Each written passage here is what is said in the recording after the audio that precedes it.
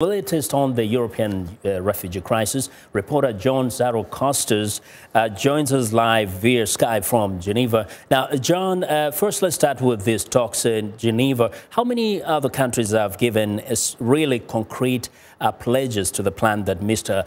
Ban is proposing?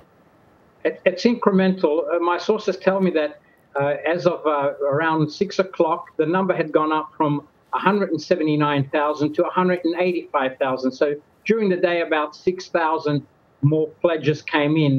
For instance, New Zealand pledged an extra 600 people to be resettled. The Norwegians and the Swedes agreed to take more people over the next 3 years as well. So it's incremental.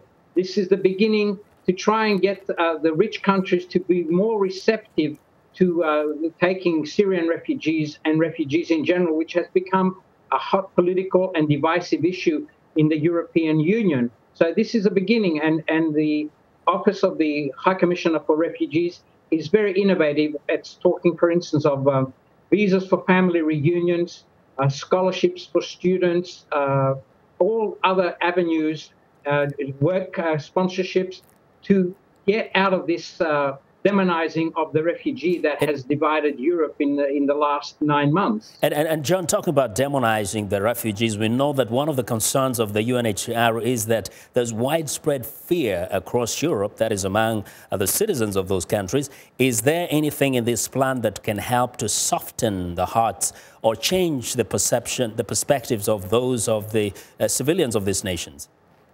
Well, the new scheme, especially the agreement between the European Union and Turkey, that there'll be a more thorough registration and of the refugees coming through. So you will have checks and balances. A lot of the fear has been that an element, maybe a small fraction, might be linked to extremist groups. So the measures will be more strict, and the refugees will not be able to shop around. They will be allocated a country and they have a choice to go. Right now, many have refused to go to some countries. They prefer to go where they have relatives or friends. For instance, popular destinations have been Germany and Sweden. But the new scheme with EU and Turkey will be more strict in its allocation, so there's fair burden sharing. But again, the burden sharing was one message here, that the neighboring countries to the Syrian conflict, Lebanon, Jordan, Turkey, Iraq, and Egypt, have a big burden compared with the rich countries. Turkey, 2.7 million refugees. Lebanon, more than 1.1 million. Jordan, 600,000. So the question is, rich countries can do more. Because of the political divisions, this is a first incremental step.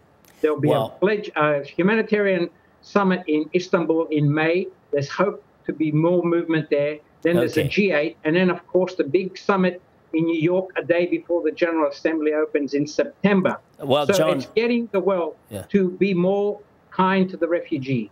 Well, something we'll be watching very closely. John, thank you very much for your excellent reporting. That is John Zarocostas reporting live via Skype from Geneva, Switzerland.